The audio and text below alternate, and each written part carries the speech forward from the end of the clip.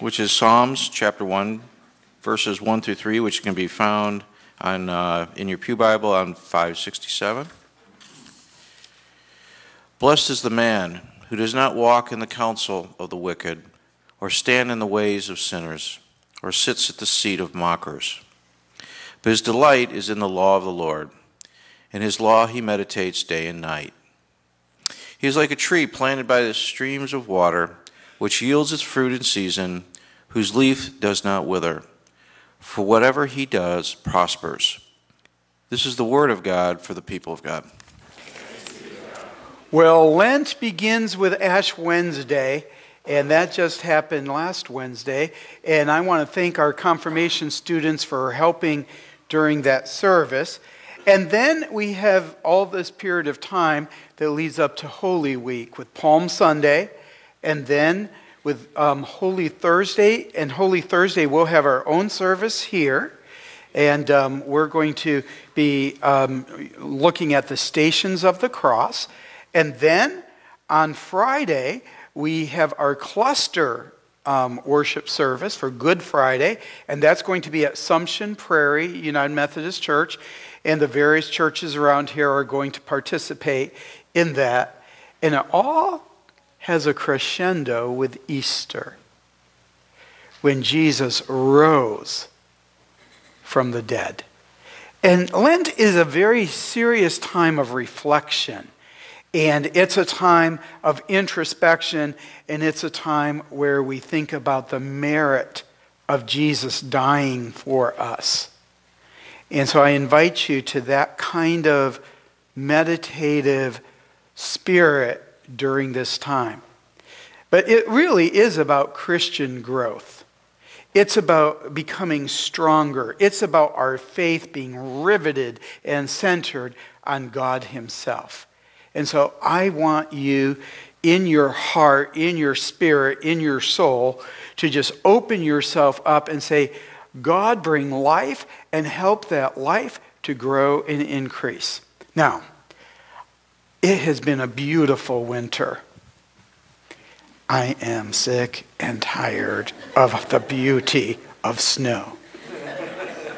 Do you know there's beauty in little flowers coming up, saplings finding their way? And that's what's going to happen in the next month or so. It's going to happen. It will. And so here in the midst of this time when we think of the sacrifices of Jesus, we also think of life. And so I am, during this Lenten season, I am going to become your resident dendrologist. How's that? What do you think, Jim? Did I say it right? Okay, good. Now, a dendrologist is someone who studies trees. Trees, and strong trees, and healthy trees, and fruitful trees, they're living, they're growing, they're becoming. And I have this aspiration for you. It's the same aspiration I have for me.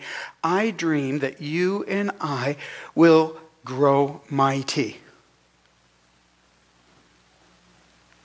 Mighty in faith, mighty in character, mighty in life.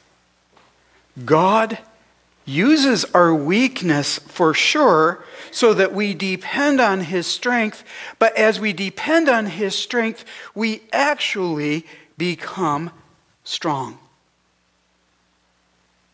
And so this is my desire, this is my prayer for each one of us. So I thought I'd start with an admission. Biology wasn't my strongest class, especially when we tried to understand photosynthesis. It doesn't make sense to me that sunlight on a leaf becomes energy within a tree, which makes glucose, which means the tree feeds itself. I don't know how that happens. It doesn't make sense to me. It's like this miracle of life. It really is wonderful. But even though I didn't excel at biology, that meant this week I've been doing a lot of study. And so I want to tell you a few things about trees. Number one, do you know if there were no trees, we would not be alive? Do you know that? Now, this is amazing. I inhale oxygen. I exhale carbon dioxide. Do you know what trees do? Trees absorb carbon dioxide and they expel oxygen. So we're like interrelated. Okay? It's a pretty cool deal.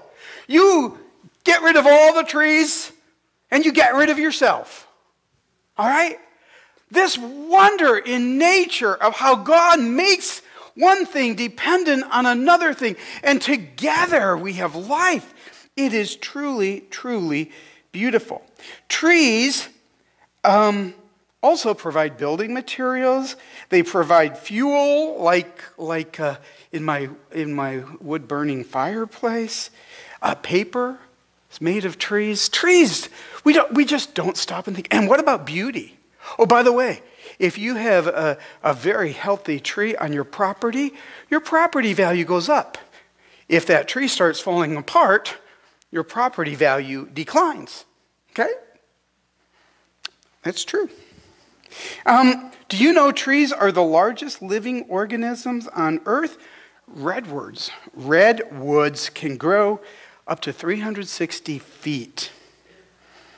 Do you know that trees are among the oldest living organisms on Earth?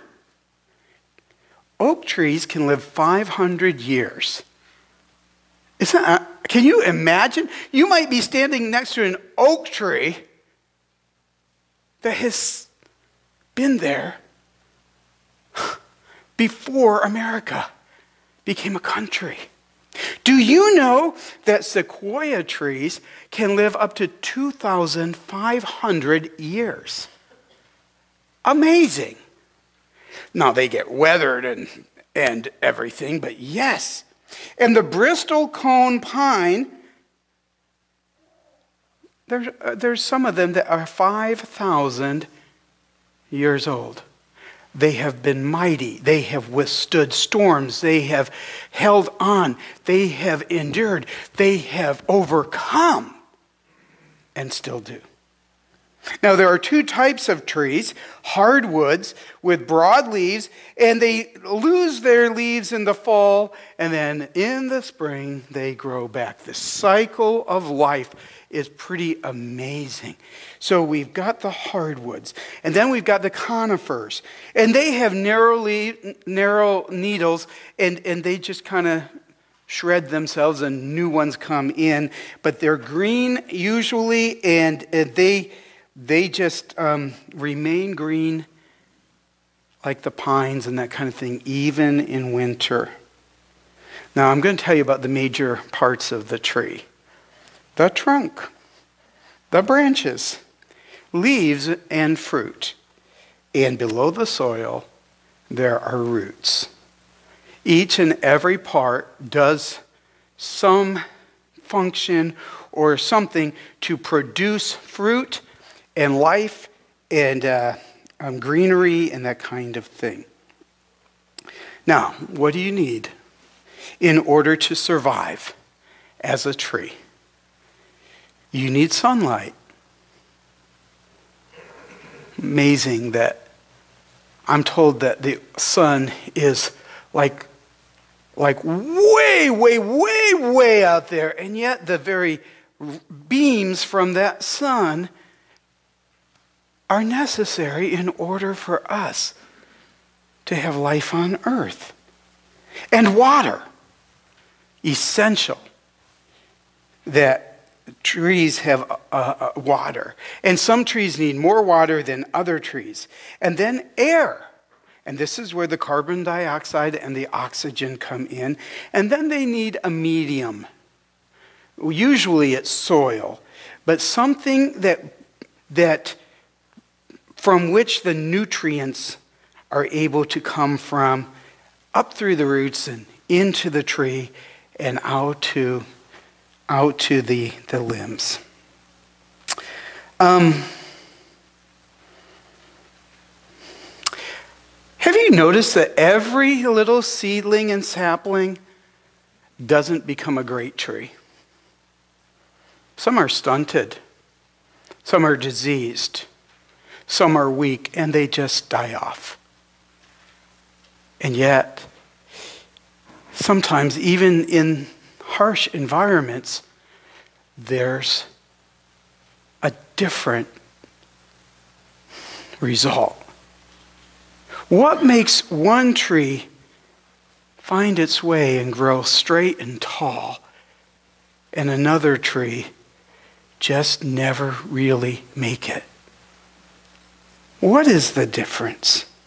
What does that all mean?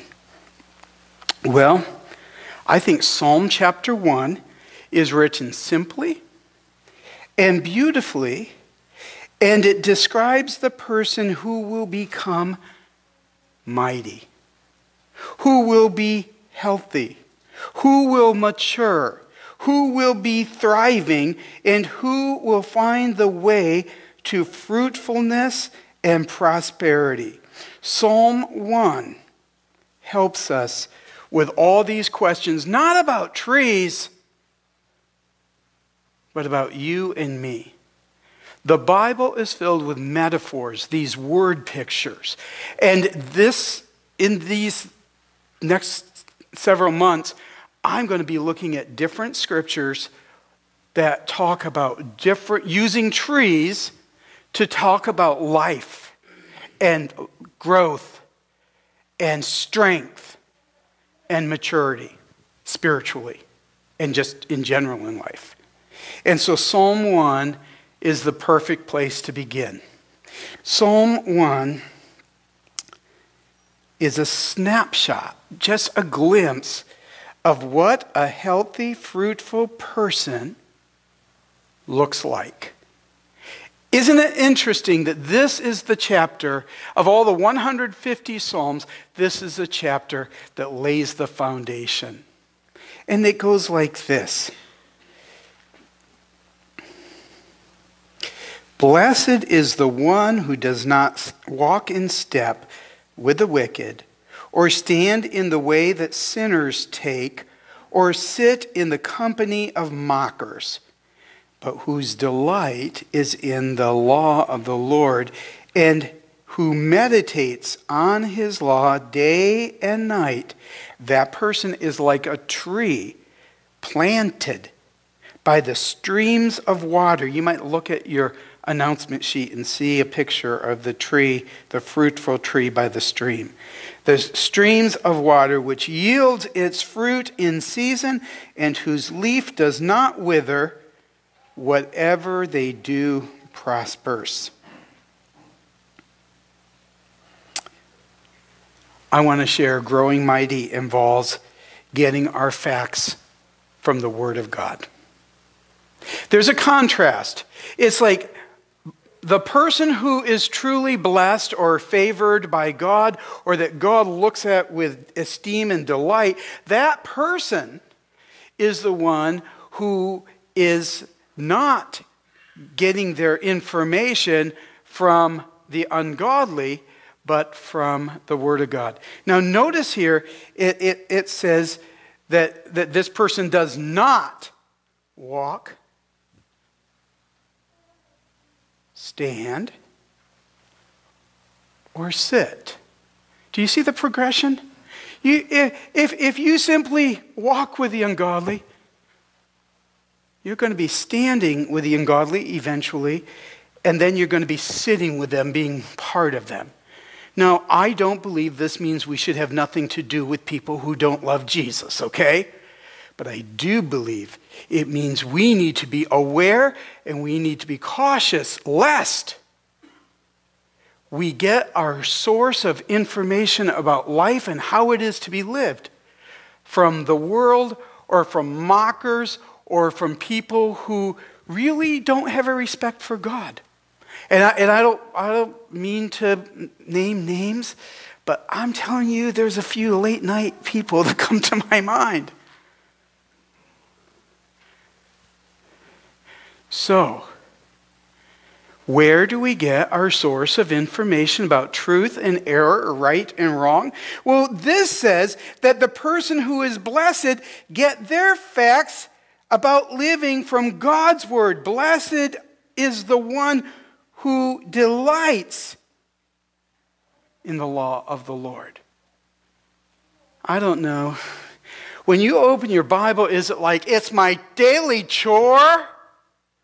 Or do you open your Bible and say, oh, I get to learn more about God and myself and what God wants to do with this world? The person who is blessed looks at the will of God, looks at the plan of God, looks at the purposes of God and says, I want it. I want that. We need to cultivate an attitude of delight as we open God's word, knowing that we're looking at truth, knowing that we are having this sense of how did God create this world to work? And how do I go against God's purposes and plans? And I need to stop that. And then I love this. That blessed person, they treasure the time they set aside for reflecting on God's law.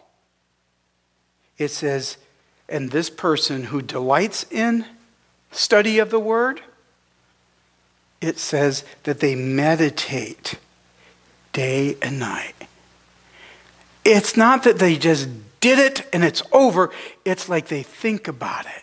It's like they go back and reflect. And specifically, how does that apply to my life, to my day, to my relationships? And you see, if a person is centered on wanting to please God rather than to laugh with mockers of God, it will be a priority for them to spend time letting God's word shape them. How cool is that? This is what I want for myself. This is what I want for you. It is pretty cool that night and day we just meditate. Now, we got a few farmers here. And boy, I'm in trouble. I'm talking about trees and farming. You all can come up and correct me later, okay? But I'm telling you, a cow chews its cud, and then it will digest it, and then it will bring it up a little more, and then it will get it out. And that's what the word ruminate means. It means like a cow does when it's digesting its food, and it comes up, and you enjoy it more than once. Well, that's the picture here of how you and I are to read something from the Word of God, and then we revisit it over and over and over again. That is truly the etymology of that word, by the way. And then we recognize God's favor when we orient our lives according to God's good purposes. Blessed is this person that allows God to shape his or her view of the world. Blessed is the person who meditates on how is it that God wants me to live and then does so. And it says that that person will have fruit and they will prosper. They'll thrive. Now see, God wants us as a tree to be alive, healthy, growing, and thriving. By the way, I read something this week that unlike humans and unlike animals, trees never stop growing. They actually stop growing in height, but then they even increase in growing in girth. Now, I really can't tell you whether that website was truly the best website or not. But that's what I heard. And I know that this, God does not want you or I, when it comes to our relationship with him, to stop growing. Now, I'm going to tell you one last thing. I didn't read the last few verses of Psalm 1, but there's a contrast here. Those people who walk with the ungodly, who stand with the ungodly, and who sit with the ungodly, who care nothing about God or if he exists or how he wants us to live, those people who do not look to God, our Creator, for how to live their lives, it says that they are like chaff. And when the wind blows and that healthy tree has its roots, that tree is firm. But when those who have lived in disregard for God, it's like you throw them up in the air and there's no life. There's no root. There's no fruit. There's nothing that lasts. And so that's the way that Psalm 1 ends. And I want to say you and I can choose might. If you really want to grow strong, if that really becomes your priority, you will not waste your life and you will never become less than God has in mind for you to be. I'm going to pray. Oh God, this natural world is truly mind-blowing, amazing. And you place those pictures in front of us in order for us to apply that truth to our relationship with you and your word. And so we are able to be alive and functioning and fruitful and useful. And we're able to remain stout and stalwart. God, help each of us to determine to grow mighty. Amen.